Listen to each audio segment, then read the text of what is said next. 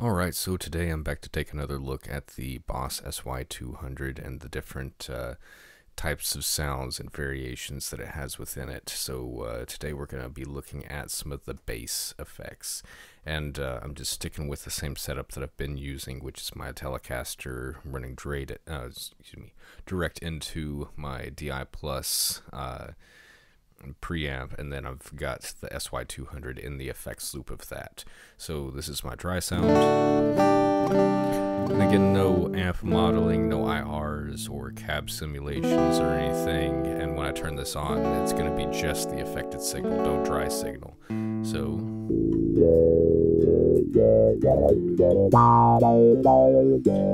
no dry. The effective volume is about 50% of what it could be there. Variation number 1 for the bass. It's got a little bit of like an envelope. You know, like it responds to how hard you're hitting it there. Kind of compressed too, like even if you play lightly, it's kind of there. And then if you play kind of hard, it kind of hits the wall, but it doesn't get like that much louder. So I've got this expression pedal set to control the tone.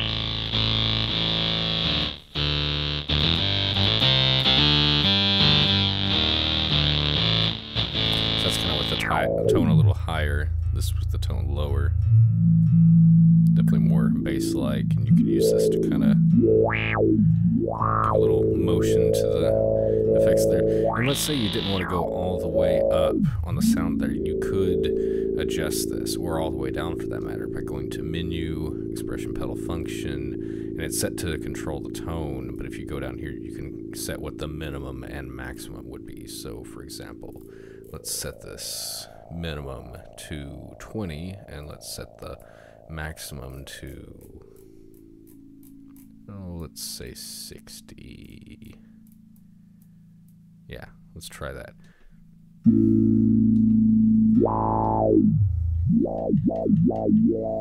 So it gives it kind of more of a whammy effect without getting into that like super high range that we had there. Let's put it right there. Let's mess with the resonance.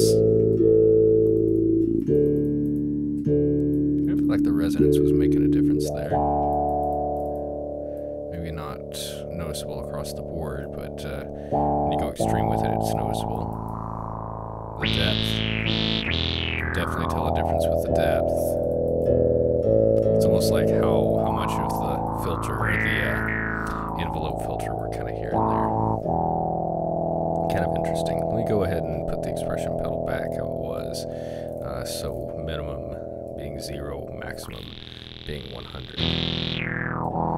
We can just kind of dial that in between there. Alright, let's try the second variation. We've got about 11 bass variations to get through. So this is number 2. Still got a little bit of like envelope limiting effect if you strum it, but it's not as aggressive as the first one was.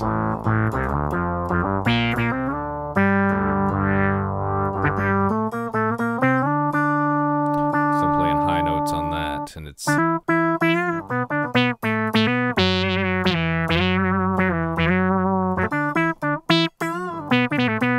little bit of latency, but it's not really that bad at all. Resonance. Okay. Pretty interesting what it does there. The depth. So that's kind of like the depth of the envelope there. So it doesn't get real crazy when it's down low, like it does when it gets high.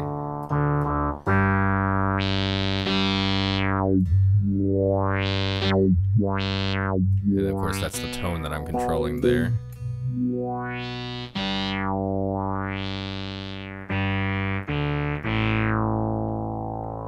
Very cool. Let's go to the next variation, number 3.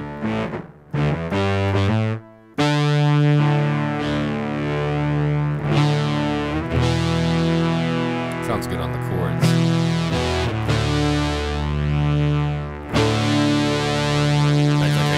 Hit that, kind of like hold it out, control the tone with the expression pedal. Let's see what happens if I go high with it.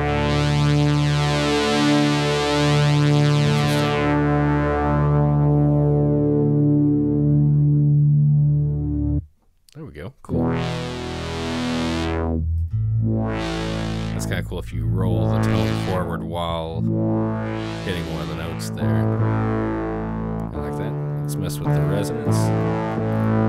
Resonance down, resonance up. There's a little element that I feel like goes into that. Let's go with the depth. Kind of how deep they go in on that. So depth down, depth up. There we go. All right, let's go to the next variation. Bass number 4. It's a little cleaner. Sounds almost, I don't know if I want to say it's chorusy. Not really vibrato-y. Feels like it's got some kind of modulation going on with it.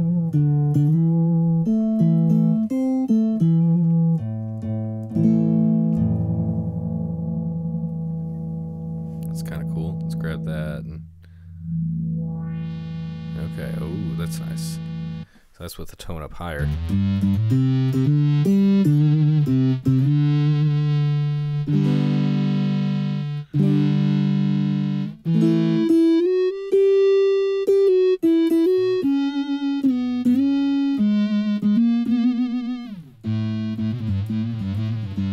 Cool.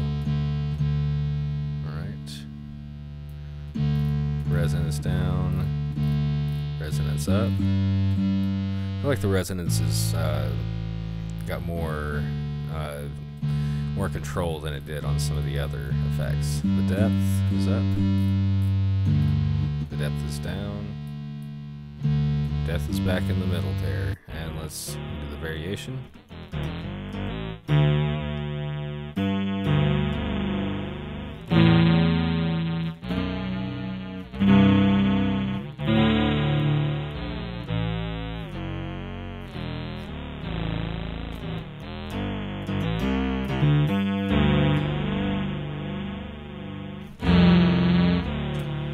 Interesting.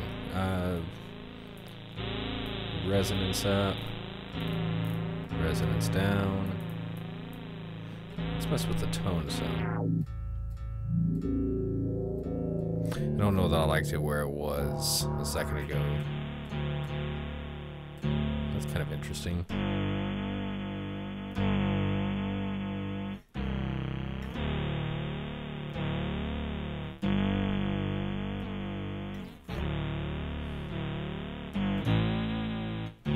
Let's mess with the depth.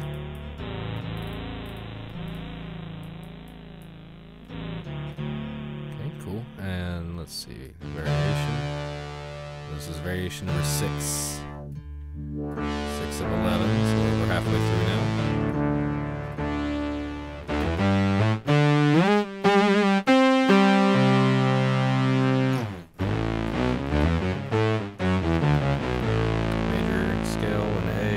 Scale in A.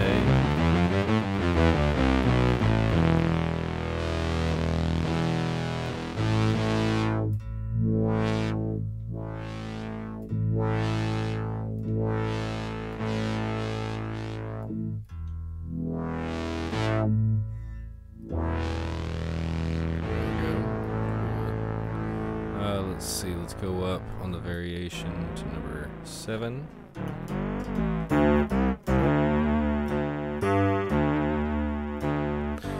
So right away this one wasn't really striking me, but I like what's happening underneath the tone. So if I turn the tone up, it kind of comes out a little bit more.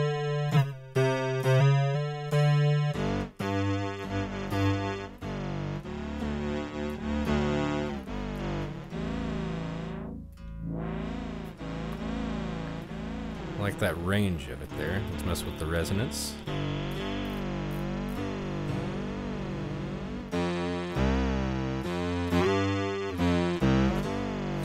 Resonance all the way down, it's still usable. A little bit different. There, it's 50%, and then with the resonance all the way up. Kind of has a different character to it there. Let's put it back at 50 and mess with the depth. That's interesting. Depth all the way down, depth back to the middle there. Okay. Let's go on to the next variation, number 8.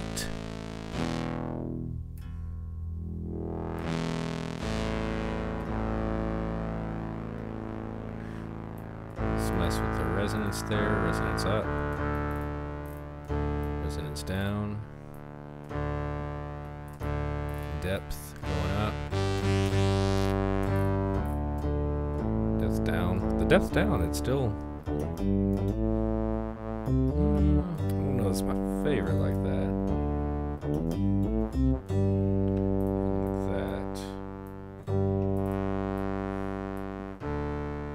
Could just be where I've got the tone set to.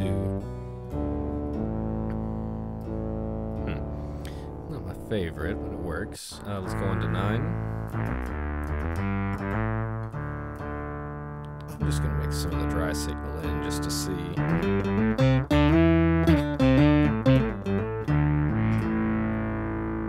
Dry signal back out.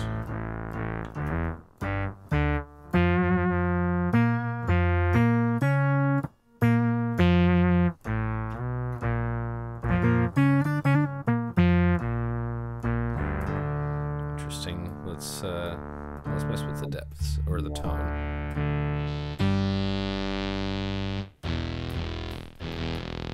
Kind of cool on the single note. The chord's okay.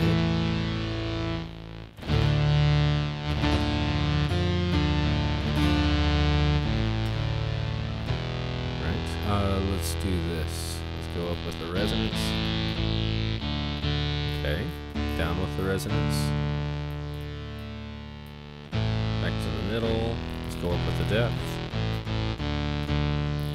Down. Back to the middle. There we go.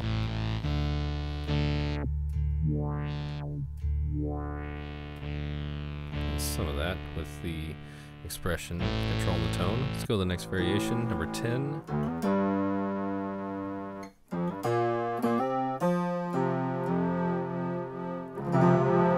This one's got kind of that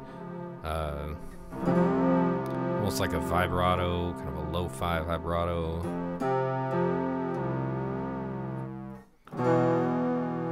I hear a lot of these and I just think of like old, like video game music from like the late 80s, early 90s kind of stuff. I got some nostalgia for a lot of that music there, so being able to make some of it with a guitar it's been really cool.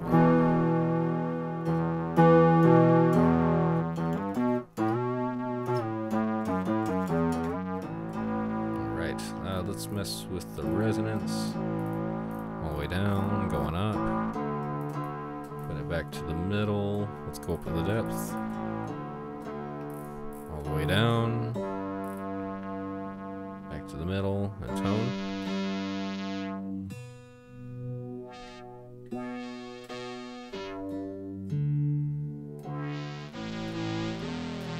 Cool. And I think, oh, that's the number, wait, number 10. Okay, yeah, we still have the one left, number 11.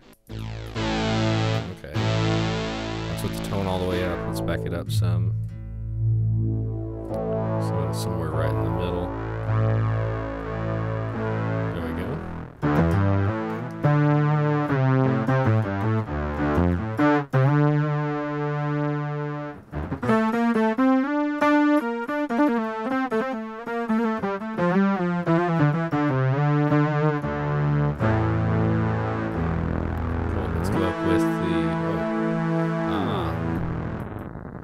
Check that out. So this is one of those where the pitch is actually what's being controlled by this middle knob here.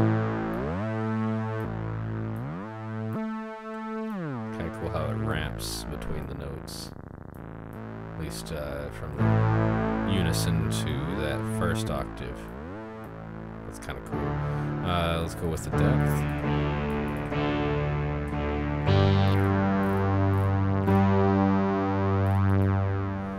I guess this could be something where you could even set it, you know, say like a fifth below, 7 notes below, and then maybe add in some dry signal back into it. You know, if you're just got like a regular unison mode. It's cool enough, and then like that's gonna sound bad, but if you put like -7 or +7, you get that low fifth beneath it. Or I guess you could do a fourth. I think fifth sounds a little bit better. What if we do fifth above?